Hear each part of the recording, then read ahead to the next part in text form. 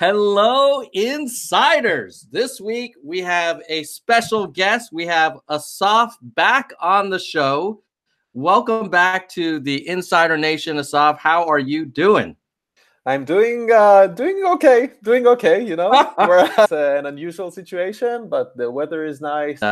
Fingers crossed that we'll go back to normal at some point in the future. But in the meantime, work must continue to help creators succeed on YouTube. That's the name of the game for our team, right? Right, and we are full steam ahead. So what are you working on?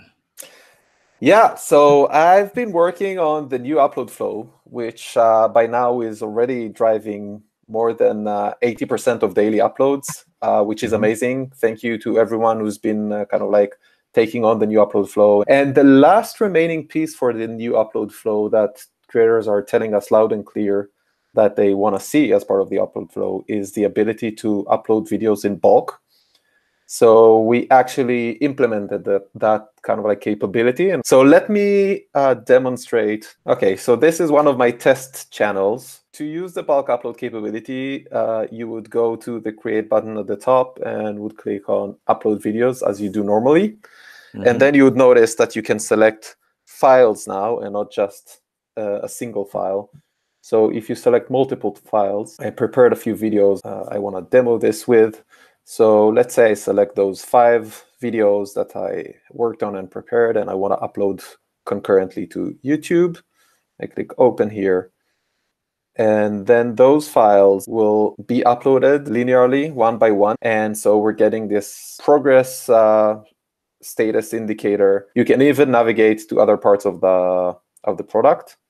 Mm-hmm. And you will see that the first video being uploaded is already showing up on the video list, and the videos that are still pending, are still waiting, will show up after that one. Mm-hmm. And regardless of where you are in the product analytics dashboard, you will always get this reminder. And that's important because as long as those files are uploading, you should not close the tab or close your browsers, because that will just terminate the file transfer. And so while the videos are uploading, what you can do is you have this pencil icon to indicate that you can start working on those videos and prepare them for publication. So clicking on any of those videos would take you to the upload screen with the ability to add your title, description, a thumbnail, allocate to playlist, etc.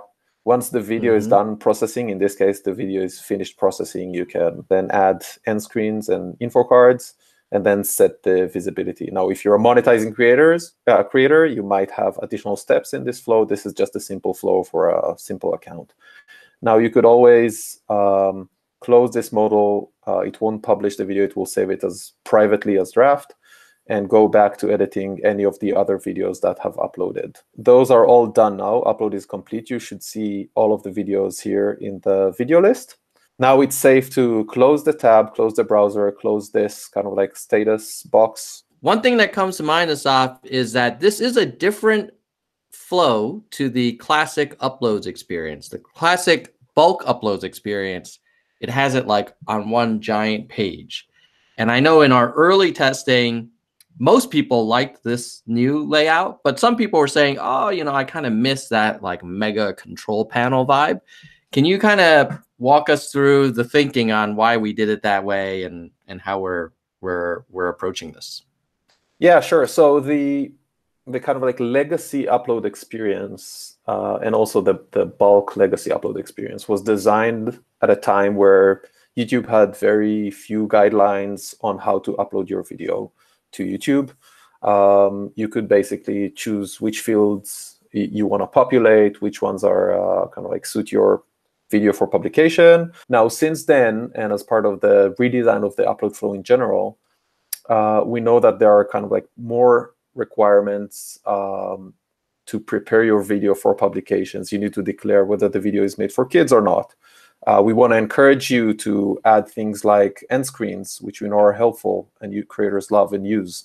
And all this kind of like additional structure and additional steps, we wanted to design in a way that is has more guidance around it and is more useful for creators. This is why we allow you in this new bulk experience to upload multiple videos concurrently on the same page. You don't need to open multiple tabs and upload a single video in each tab. But then preparing each video for publication is something that we want to be help creators be mindful of. Cool. Well, are there some things, Asaf, that you are curious about that you want to get feedback on as you think about where you're going to take uploads in the future? That the Insider Nation's always amazing with the direct customer feedback in the comments, and I know you read it regularly. So now's your chance to get some free user research. Excellent. Thank you. If you guys have anything missing from the new upload flow, like something is missing or broken or slightly annoying, please let us know in the comments. We want to understand why and what we can improve in the new upload flow to make it better for you. And the other thing is specifically around like scheduling and whether you publish your video straight away or do you typically go to private or unlisted and only then publish the video. I'm curious to understand how people kind of like schedule their videos and why. What's the rationale? I'm gonna throw out a feature request. Yeah. I can't help it. I can't help but talk about this and not think like, oh man, I wish we had X. It'd be interesting to see if other creators actually say, well, maybe I disagree with Tom. I think something else is more important. But one thing I've struggled with both of the upload flows, even with the new one, is sometimes when I'm doing like a batch upload and I've got 5 or 6 and I want to kind of like space it out, I have to remember in my head, okay, when did I schedule the second upload? And, I often wish I could look at it like a little calendar and would have like a dot indicating like, okay, yeah, if you want to have it every other day, or frankly, if it could just auto schedule for me and it'd be like, look, if you want to spread it out over the next week, like we got you covered, you should do it on this day and this day. And maybe it uses like audience data about like when they're most interested or something like that. That would be sweet. Oh, I love that idea. Yeah, definitely a calendar view. If you have a busy calendar, something to help you plan your publications, I can see how that would be useful for kind of like creators who regularly upload. Yeah, to your question on getting feedback from the Creator Nation, if you guys use the schedule functionality, so basically kind of like a fire and forget, do you also at that time go to your computer and sit next to the analytics or the comments, or you kind of like let it go live without attending it and then checking all the stats a day later or so? I appreciate you, Asaf, for coming back on the show, and we'll see everybody in the future. Everybody keep it real. Keep it real. Thanks, guys. Thanks, Tom.